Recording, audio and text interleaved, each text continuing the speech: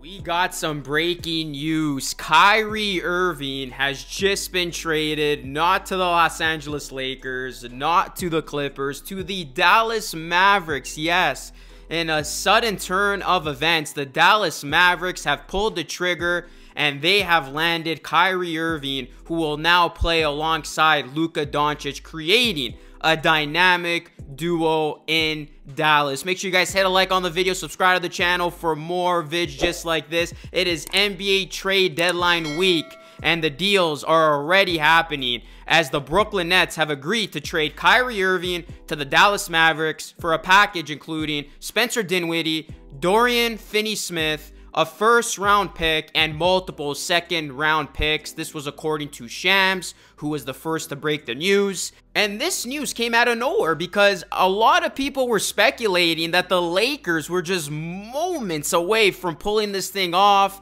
LeBron James even hinting at it, that they were going to bring in Kyrie Irving as that third star. But Dallas, just a day later, not even 24 hours after they lost to the Golden State Warriors, they bring in some much needed help for Luka Doncic. And this is what Woj said. The Nets-Mavericks talks accelerated on a trade today, sources said. The Lakers and Nets had several conversations on a potential deal, but Nets preferred Mavs package, getting back a point guard and wing to plug in now, plus the future picks. Woj went on to say Mavericks GM Nico Harrison has a long history with Irving going back to their Nike days together, and Jason Kidd wanted this trade. Dallas needed a second star for Luka Doncic and gets him with Irving. Mavs can see how it goes and decide on new deal in offseason. So this is a big get for the Dallas Mavericks, in my opinion. Dallas desperately needed somebody to play alongside Luka, and you don't just have somebody now. You have Kyrie Irving, who, if engaged, we know what Kyrie Irving is capable of. We know he can be that second star who can help a team win a championship, and this is a Mavs team that suffered mightily without Luka Doncic. I mean, everything fell on Luka's shoulders, and these numbers speak volumes to how much was on Luka's shoulders. In the games without Luka Doncic this season, the Mavs had an 0-7 record. They were 30th in defense, 30th in field goal percentage, 30th in three-point percentage, 30th in net rating, and 28th in offense. And we just saw that in the game against the Warriors. The Mavs were getting blown out at one point. I know Steph got injured. The Mavs were able to make it somewhat of a game, but they still lost that game. So having Kyrie Irving will alleviate so much of the pressure. I think this is going to work brilliantly because one of the biggest flaks to Luka's game was that he had to do too much. He had to put up these absurd stat lines. He had to drop 60 points just for the Mavs to win the game. Now, Luka can play a more comfortable game. As long as Kyrie Irving doesn't have any off-the-court shenanigans and he's plugged in, he's dialed in, he believes in what the Mavs are trying to do there, and he gets along with the likes of Jason Kidd and the rest of the coaching staff, I think this is going to be a good fit for Kyrie Irving, and I think Luka Doncic is now going to marvel over the fact that he now has a true all-star to play with. So now this is the Dallas Mavericks potential starting lineup with Kyrie Irving. You're looking at Luka Doncic, Kyrie Irving, Tim Hardaway Jr., Christian Wood, and Dwight Powell. So remember, the Dallas Mavericks made the Western Conference Finals last year, and they didn't have a secondary star next to Luka. So now you're talking about a Mavs team that obviously brought in Christian Wood in the offseason. They still have Tim Hardaway Jr.,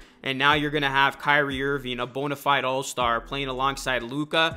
Don't underestimate how far this Mavs team can go, and I really think this duo of Luka Doncic and Kyrie Irving will work. Again, a lot of it's going to fall on where Kyrie Irving's mindset is at, but he wanted out. He wanted a new change of scenery. He's going to get it. Mark Cuban finally delivers what fans within the Mavs fan base have been calling for quite some time, and that is getting Luka Doncic help and getting him a secondary star. It didn't work with Porzingis. Obviously, the Mavs tried to do something at last year's deadline. They got Dinwiddie. It brought him to a conference finals, but that wasn't enough, and here we are in 2023, just a couple days before the NBA trade deadline, and the Mavs get aggressive and bring in Kyrie Irving. So we'll see if this is finally the solution in Dallas and we will see if this is finally the formula to get the Mavericks over the top and make them a legitimate title contender. And I mean, I like this move from Dallas. I like that they are getting aggressive now.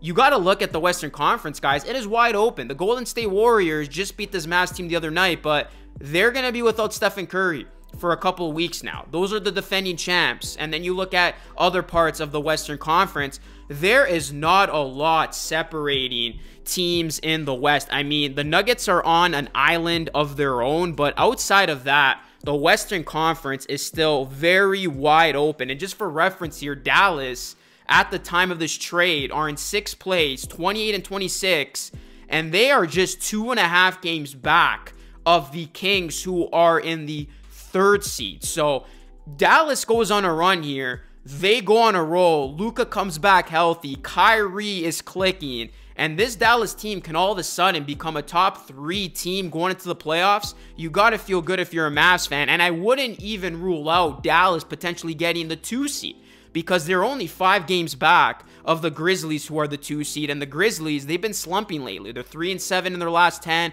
They've lost 2 in a row. So Dallas can quickly turn around their season for the better. This was a team that many people had as a play-in team coming into the season, and they've been kind of flirting 6 seed, 7 seed, 8 seed. But this is a team that can quickly go north if they can get things going with their new dynamic duo of Luka Doncic and Kyrie Irving. So don't sleep on the Dallas Mavericks in the West. I am a fan of this move for Dallas. They got aggressive, which they needed to. Mark Cuban makes the big deal. They get Kyrie Irving, who, when he's at the peak of his powers, we know what he's capable at. So we'll see if this experiment works in Dallas. But given the cards, given what was available, this makes sense for Dallas. And for the Lakers, I mean, these guys, it looked like they were so close to pulling it off. I thought the Lakers were ultimately going to be the destination for Kyrie, just given the fit there with LeBron and Kyrie. But this comes as a surprise to many, as Kyrie doesn't go to the Lakers, he doesn't go to the Clippers, he doesn't go to the Suns, he goes to the Dallas Mavericks. So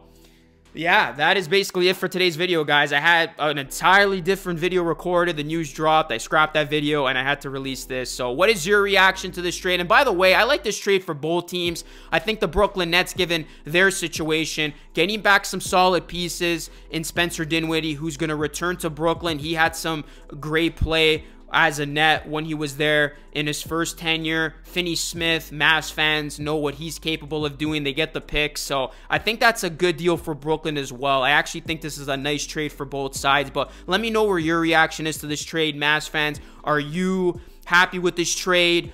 Are you happy to see Kyrie with Luka? I know there are concerns now about the Mavs defense and people calling this a gamble, as Kyrie Irving could walk this offseason after it's all said and done. But I still like the aggressiveness, and I like the eagerness of Mark Cuban of rolling the dice here. Let me know your thoughts in the comment section down below. I read all of them. And again, guys, drop a like on this video. Subscribe to the channel if you are new. Please ring the bell.